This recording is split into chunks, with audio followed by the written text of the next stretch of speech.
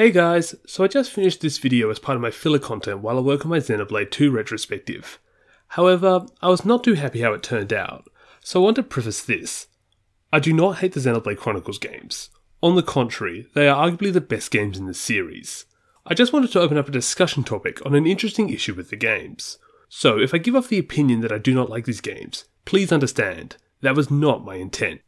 Hey guys, so recently I've been replaying all the previous Xeno games as part of my retrospectives, and it's brought to my attention a serious problem affecting the Xenoblade titles in the series. It's a problem I worry could cause major problems for the staff at Monolith when it comes to the development of future Xenoblade games, and that is the series title, Xenoblade Chronicles, specifically the Blade part of the title. I'll explain. So as most people know, the Xeno series is made up of 3 separate series, all created by Tetsuya Takahashi at different stages of his career. These are Xenogears, Xenosaga, and Xenoblade. The Xeno part of the title comes from the Greek adjective for strange or alien. This describes the Xeno series pretty well as a series built around strange, out-of-this-world plots, involving strange creatures and supernatural powers. Meanwhile, the Gears, Saga, and Blade part of the titles refer more specifically to the themes of the individual games. Gears comes from the name of the mechs, which the 1998 game's plot is based around. Saga comes from the fact that the Xenosaga series is a long continuous story made up of multiple games. And finally, Blade comes from the fact that the Monado is the centerpiece of the original Xenoblade on the Wii. However, it's this naming convention that I feel limits the series as it currently is. You see, Xenoblade is unique compared to the other 2 games in 2 distinct ways. For one, it was the only title in the series not made with the intention of a sequel, and second, it wasn't even meant to be a Xeno game. However, as most people know, it did rebrand as a Xeno game, and was also massively successful, giving rise to sequels. However, those sequels have a problem, and that would be the name of the series, Xenoblade.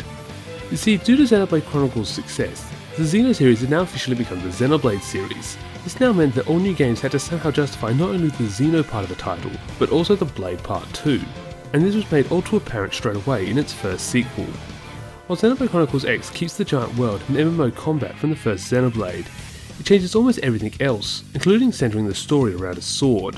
Instead, Xenoblade Chronicles X justifies its title by calling the main organisation that the party is part of, Blade, an acronym for Builders of the Legacy after the destruction of Earth. I don't know about you, but this seems to already be stretching the use of the Xenoblade title thin. While they probably should have kept the way cooler Japanese acronym of Beyond the Logos Artificial Destiny Empanada, the fact is we also read that Monosoft was not happy with being forced to create a game revolving around the word Blade, and this would continue into the next game.